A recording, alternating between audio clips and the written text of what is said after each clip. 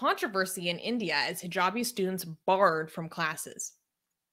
On January 17th, 6 students of the government women's pre-university college in Karnataka, India, were once again denied entry into their classrooms for wearing hijab. A Twitter post showing the 6 girls attempting to study while barred from their classroom went viral. The girls have not been allowed to join their classes since December 31st, 2021.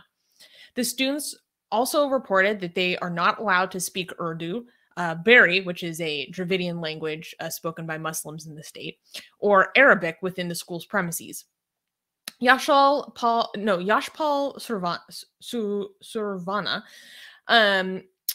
vice president of the College Development Committee, clarified that the girls violated the school's uniform policy, which was introduced to offer an egalitarian approach to education.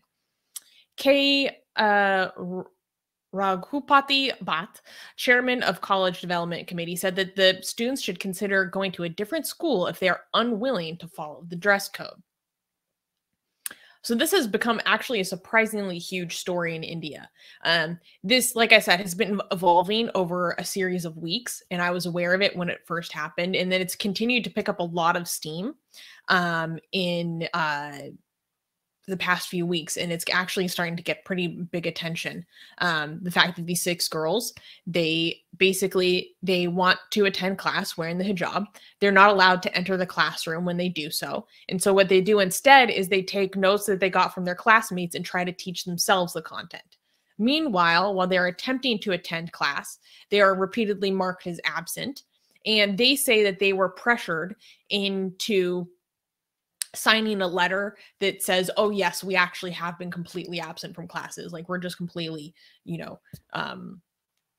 not going to class at all, not attending. They say that they were pressured into basically signing a false letter stating these things. Now, like I said, they also accused the school of not allowing them to speak Urdu, Bari, or Arabic. However, the school administrators completely deny these claims. And the issue at hand is that they are violating the school's uniform policies. I mean, I kind of think that I'm on the side of the school here for this one. Like, unlike the France one, which is coming from the government, and it wasn't even in a school or a public school. It was, that one was ridiculous when it comes to like not being able to wear the hijab in private sports competitions. This one is not even coming from government. This is a school. They have a dress code, and I mean, is it easy to go to another school? Like, are finding alternative schools difficult? In that area, I'm not sure. And to be clear, this is a government school. Oh, this is a government school. Okay, no, now I don't defend it. Wait, actually, I do. I don't know. I mean, it's a school. I think it makes sense for the government to be able to. What do you think? This is something I'm pretty torn on, honestly, because I've seen other people, granted, there were people who were from other organizations that were defending the girls. So there's been a lot of organizations that have come in and really taken up their cause and made it the huge story that it is. And they were saying, oh, well, it's not a problem when Christian girls, like maybe wear a crucifix, or Hindu girls wear a bindi. Oh. But you have a problem with this. But when I was reading very carefully those statements, and that didn't seem like it was necessarily anyone speaking specifically about that school. I want to know how applicable and how consistent this school's policy is. I haven't been able to find a lot of clarity on that, because if it was consistent across the board, then yes. No, it doesn't have to be. It doesn't have to be consistent, because this is not about no religious symbols. It doesn't seem like it. This is not our uniform. Because if this is like a school uniform, a simple cross doesn't really make it so that you're not wearing the uniform. Do you know what I mean? Like, you don't look like you're not wearing the uniform if you just have a small cross hanging from your neck. But if you change your outfit by this much, then I don't know, but that might be different. Maybe What complicates it for me is that the school administrators are saying that this uniform is the way it is for an egalitarian approach to Yes, education. you're right. So that's You're right. what You're right. makes me think about all religious symbols. I don't know what the technical verbiage is, but that kind of language.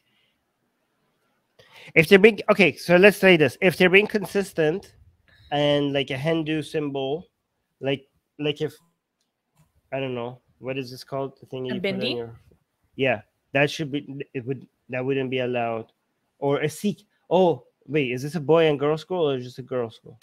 This is a girls' school, I believe. No, so it's just going to be mostly about the hijab.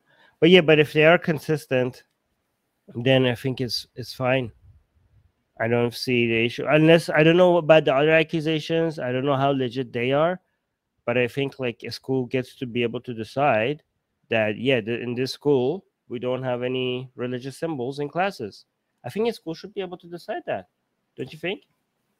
Yeah, but there's a lot of people are saying that this is a violation of their religious freedom because it is a government school. It's literally called government women's pre-university college. Or Right. So they should be able to have access to it regardless.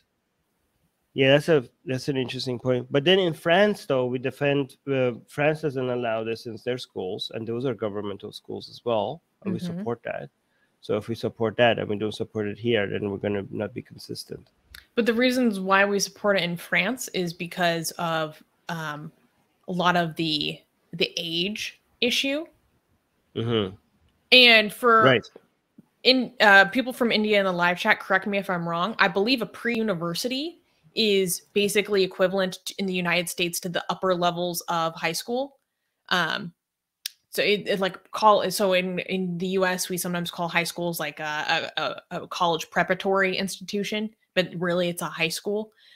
So if that's the case, and that would be the age range, then that would also apply in this case, the standard that we have in France. What do people think? Let us know. I'm torn on this. I don't know if this is. I think we need to think about whether this is allowed or not. Also, we don't know if some of the accusations are correct or not. But we should watch this video. What do you think? It's not. I don't think they're speaking in English. It's just them like standing there, like not allowed to enter the classroom. I think. They're just protesting. They're like, oh yeah. Everybody's going into class, and they're like, we can't go inside. How old are they? Like I said, people correct me if I'm wrong, but I believe they're probably 17 or 18 before. I think it's before college. Yeah, I think like if you want to make sure that schools don't have hijab for children, you actually have to be children. You know what I mean? Like I think at certain age, like age 17, you should be able to decide. I don't know. Like, I don't know what to think about this. It depends on if they're being. So so the complications are. Let me tell you what situation would make it easy for us to support this. Right. One, if this was not a governmental school, like if it was a private school. One, right. Two, if it was being consistent, they're like, oh, we're gonna be egalitarian, and we want to make sure like there's no religious symbols for anybody. Right. If those two conditions were met, they would be easy. I would be like completely on the side of the school. Okay. But given that we don't know if they're like targeting only like Muslims, we don't know if they are or not. And given I don't know how I have to think about if a school is government funded and now they're restricting access to somebody because of religious symbols, whether that is right or not, and then have to compare that with how France does it. But France, like the way France does it is like it's across the board. It's not like every school gets to decide that. Like so, there's a difference in that as well. I have to think about like, well, does that make it better or does that make it worse? So I don't know. Let us know in the comments what do you think about this, like whether this is the right thing to do or not, right? And try to think about it. Yeah. If all things were equal, I would be on the side of the school. From what I've read, even so far, whether it's private or governmental. I think so. Yeah. Okay. Well, it depends on what the justification is. If it's on the government side. Yeah. Yeah. I guess so. Yeah. I think it's consistently against all religious symbols, I would be on the side of the school as well. Yeah.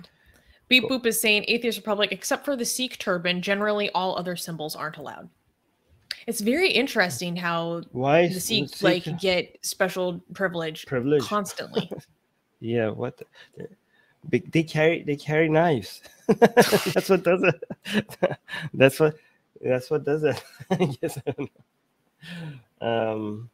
It's also amazing how the Sikh community produces some of the most aggressive radicals that are ready to retaliate in the most aggressive manners, and then yet they have been famous for being extremely tame and passive, having, you know, relative to others. Like they take their blasphemy very seriously. Oh, it's hardcore. Well, would you say not it's all. a double-edged sword? I'm going to leave now. Yeah, please, no. Susanna, go away. Oh, yeah, actually, this is the actual reason. Somebody who's like not joking around. Yeah, because of the because of the separatist movement. Yeah, it could start something really bad.